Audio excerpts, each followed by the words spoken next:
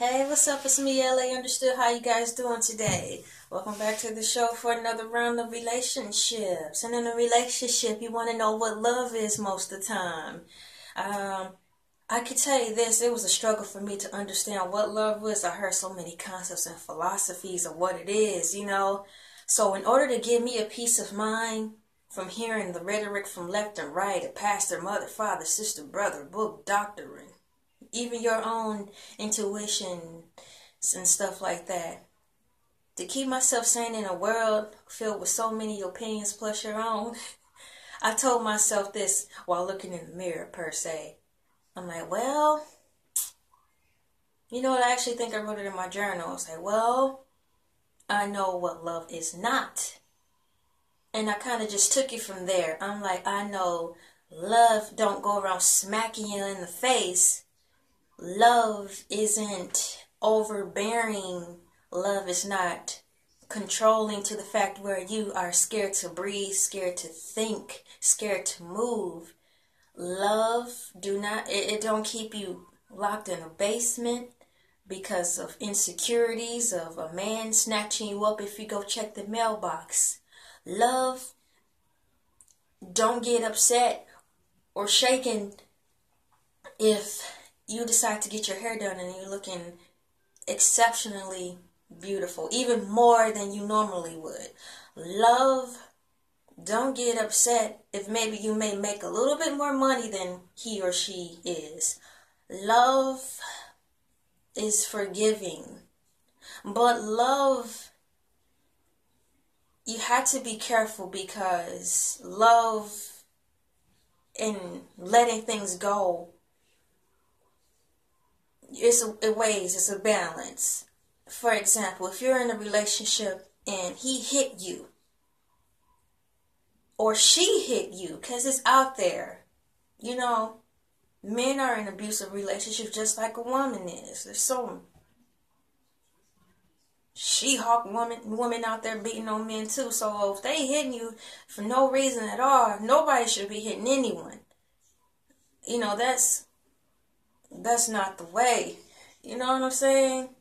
And I'm not talking about spare the rod, spoil the child. That's an entirely different subject. So please, people, let's just try to stay focused on what I'm trying to adhere to you. And that's just love in a relationship between two adults. Love in a relationship between whoever's thinking about tying the knot. Love. Where I was losing my train of thought, but what I'm saying is, love is forgiving. But if someone's constantly running you into the ground, you can't forgive them, but you have to leave. That's what I'm trying to say. There's nothing wrong with leaving if you're getting pulverized. You have a kind heart and you may love them. You have to still leave, or you're going to be dead. So then you have to enter into a self-preservation and loving yourself, Regardless, it's an act of love. You may love that person, but you have to leave because you don't want him or her in jail. That's a good gesture. And also you have to leave because you want to live. So both of you guys will still be alive. Both of you guys still win. So we have to think of it in that aspect. If you do not know what love is, just think of all the bad things that could have happened in your relationship, or in a relationship you've been in with, or you've been in a relationship and you've seen someone else, this relationship go by, and you saw a lot of red flags and bad things. Like, that's not right. I don't know how to describe it, but I just know it's not right. Well, just try to imagine in your mind the opposite end.